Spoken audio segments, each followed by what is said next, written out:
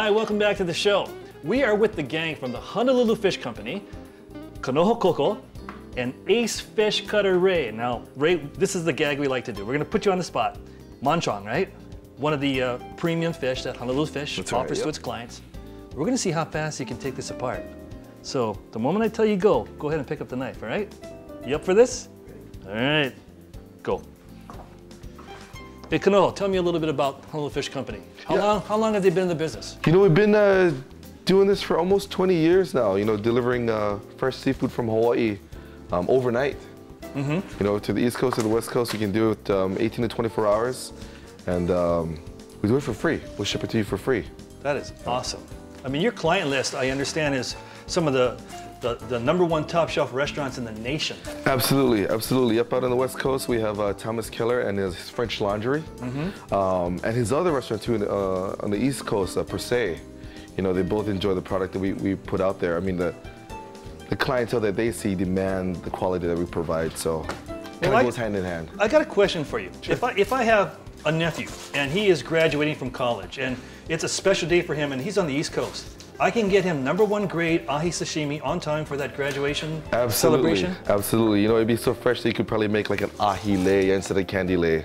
Just string it around and send it, it'll be fresh. Yeah. I can't wrap my mind around ahi lei, but yeah, some fresh sashimi is something he would love to share with his friends. Oh man, awesome. Okay, now, we've seen some pretty fast fish cutting, but you're just about ready to break a record, Ray. Just about. The moment you put your knife down is when this game is over. Hey, Kanoho, which is your favorite fish of all the fish that you ship out? You know, Monchong, right here. Definitely on the top of my list. Monchong, yeah, Monchong's awesome. Okay, Ray, I'll tell you right now. 1 minute and 30 seconds. All right. Good, good. Okay, so you got by with a real small fish in fast amount of time. So we're gonna take a break, get another fish, and we're gonna put Ray to the test again. So folks, don't go away. We'll be right back. No blood this time. Yeah, boy.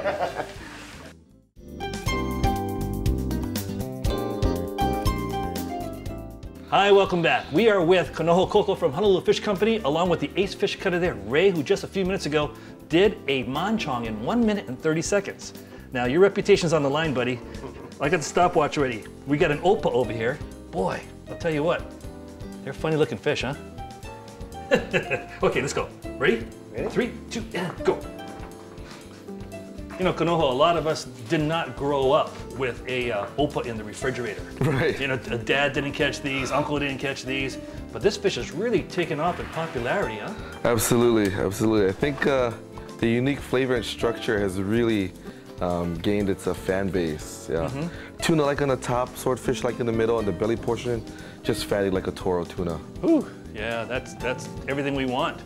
Now these fish, you know, because I didn't have any experience with them when I was growing up. When you clean a fish like this, what's the yield like? I mean, it looks like just by the cuts I'm seeing, we're not going to get much. Right, right. Yeah, this fish, you know, there's a lot of parts of it that will go to waste, but we're looking like 40% yield, right around there. 40% yield? Yeah, 30 to 40 on the higher side, yep. And these fish get huge. Yeah, this is actually a smaller one, you know, than the average size. You know, I was mentioning earlier that one of the nicest things that someone could do is send some #1 grade ahi across the country in less than 24 hours to someone they really care about. That's right. But you also told me that somebody made a lei out of ahi? You know, it was a genius idea. One of my chefs delivered to his daughter overnight in a tube, in a cellophane flexible tube. Half it was chunked ahi cubes. The other half was the ingredients, so shoyu, green onions, and ogo. And so all she needed to do was squeeze it out into proportions into those little poo-poo cups for herself and her friends. Hey, it's a Big poke kit. a poke kit. Yeah, definitely. It's a poke kit, but not to be worn through the whole ceremony. No, no, no, that's too Lady Gaga for me, man. God, ahi lei.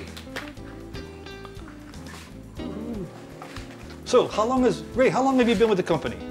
I've been with the company almost 5 years. Wow. Did you cut fish before that, or is this all just under the gun? Yeah, I used to cut fish for another company. Man, when the fish get bigger than this, it's gotta be a real arm wrestle to take it apart, huh? Yes, very. Okay, it's safe to say right now that you have just gone beyond the 2-minute and 20-second mark, which means you're in new country right now. Boy, are you so far behind. Of course, if I were doing this, it'd take half an hour, but we're not talking much experience with Opah at all. Yeah, I'll say from its very unique appearance, the flavor, the texture is so similar to some other products like, you know, ahi tuna, Sorry. swordfish. So a lot of people who never tried such an exotic fish like this find a common ground where it's like very pleasing to the palate. The bite on it's very similar to a tuna. So exotic but not foreign, you know? Perfect, okay. 2 minutes and 57 seconds. Not bad.